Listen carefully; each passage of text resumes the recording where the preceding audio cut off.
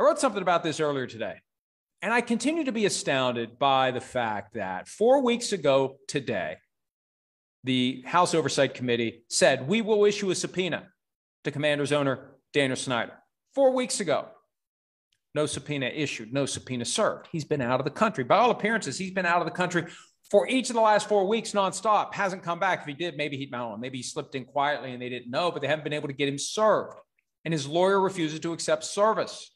And the Dan Snyder's yacht account on Twitter tracking the whereabouts, not just of his yacht, but of his 2 jets. And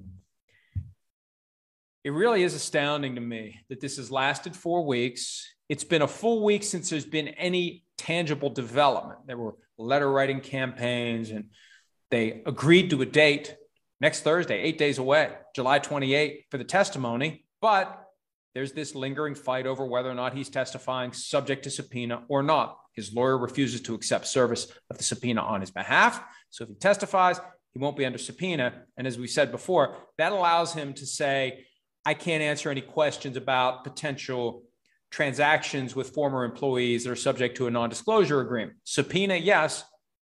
Without subpoena, can't talk about it. Can't be forced to talk about it. So we'll see what happens. August 13 is the preseason home opener for the Commanders. September 11 is the regular season opener for the Commanders.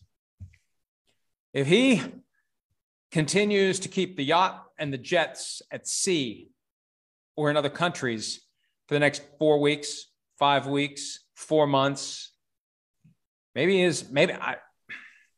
I've seen and heard nothing over the course of the last week that makes me think he's committed to anything other than staying away as long as he can until Congress just gives up, because nothing good happens to him if he shows up and testifies under subpoena. No good outcome happens for Daniel Snyder. His best outcome is to continue to hunker down, avoid the subpoena, and never testify. And the league's complicit in this. As I've said time and again, they're afraid of him. They're afraid of him. And Congress apparently doesn't know what to do at this point. I don't think they want to come out and say, hey, as long as he stays out of the country, there isn't a damn thing we do. We don't have the power. You may think we have the power. We don't. They don't want to come out and say that. And the media and the fans, what more can we say other than he has not yet been subpoenaed? He has not yet been subpoenaed. And to conclude this point, he has not yet been subpoenaed. Hi, I'm Mike Tirico, and thanks for watching. Make sure to hit subscribe for the latest news and highlights from NBC Sports.